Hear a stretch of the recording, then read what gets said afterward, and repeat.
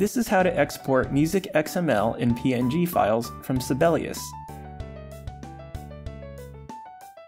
Exported files from Finale and Sibelius can be turned into interactive music assignments with MPFree and Sugarnote. Open a Sibelius document. Here's a 4-part soprano, alto, tenor, and bass score. Click the File tab.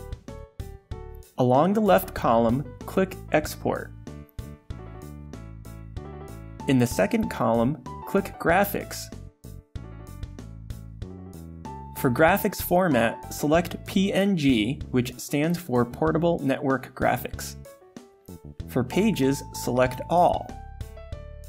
For pages options, the checkboxes should look like this.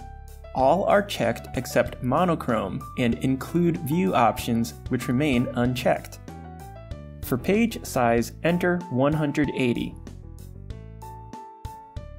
If Sibelius substitutes a different value, such as 174 or 190, that's fine. You can leave the other boxes unchecked. For folder, Sibelius pre-populates the file name. Save to folder is also pre-populated to the original Sibelius files location. When you export the PNG files, they will be exported to the folder alongside the original Sibelius file. Scroll down, click Export. Great. After the file is exported, Sibelius returns to the score view. Now, let's export the MusicXML file. Click the File tab in the upper left. Click Export on the left column. In the second column, click MusicXML. Click Uncompressed. Click Export. Navigate to the folder where you exported the PNG files. Since I've saved the PNG files to the Documents folder, I'll save the MusicXML file there too. Notice that by default, the MusicXML name is untitled.xml. Here's a little tip. Click on the PNG file you just exported and that will update the MusicXML file name to be identical with the PNG file.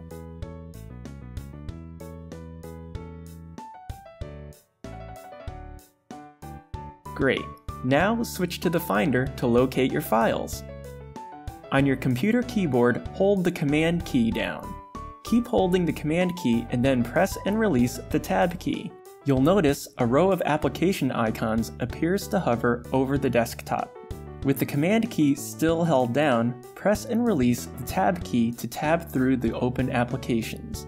With the Finder highlighted, release the Command key. That activates the Finder. Look in the upper left and it will say Finder. Now you can navigate to the Documents folder. And there are the exported files. It's convenient to keep these files named identically.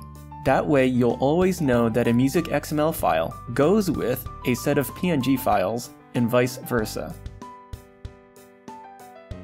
Now you're ready to upload the set of MusicXML and PNG files to MPFree or Sugarnote.